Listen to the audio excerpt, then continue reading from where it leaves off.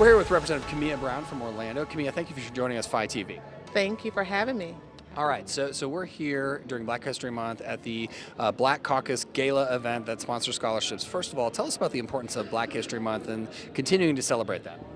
Black History Month is a big part of this particular program.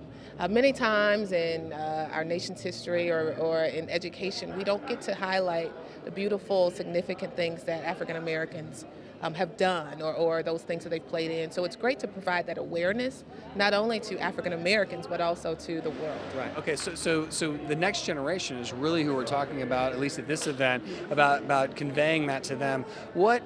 Talk to us about the importance of giving scholarships to the next generation, and also what would you like them to know about fighting for issues for African Americans?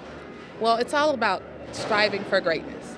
The children are our future, and they are important to us. So as a state legislator, it's important for for many of those students to have the opportunity to continue their education to be whatever it is they want to be and provide a footprint. In leadership. Right? Yes. Yeah. So we do scholarships, and it's very important because, again, not everyone can afford the opportunity to go to college. Well, there's a lot of mentoring going on here. You see the students here as well, so Yes. that's just as important of an influence. Yes. Right. So let's ask the next important question. So when you think of African American leaders, either contemporary or historically, who's one you look up to? Who's your favorite? Well, I have to go with one of my mentors, former Senator Arthenia Joyner. I had the opportunity of meeting her through an internship program that I did with Florida A&M University and the Capitol. And so she has instilled so much in my life.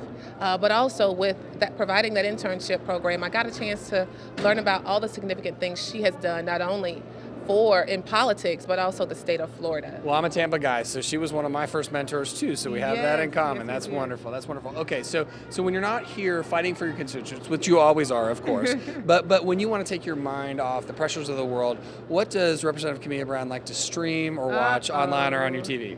I love to go on demand and watch Married to Medicine. Or The Real Housewives of Atlanta. My guilty pleasures. Okay. All right. Well, guilty pleasures or not, we all have them. So, I love the show. I don't want to tell you what Representative Shaw was saying he loves. No, I'm just joking. He loves all sorts of good stuff. Well, Representative Kamia Brown, thank you so much for joining us on FiTV. Thank you. We love being a part of this event. We loved having you on the show. Thank you. Thank you. Right, thank you for being here.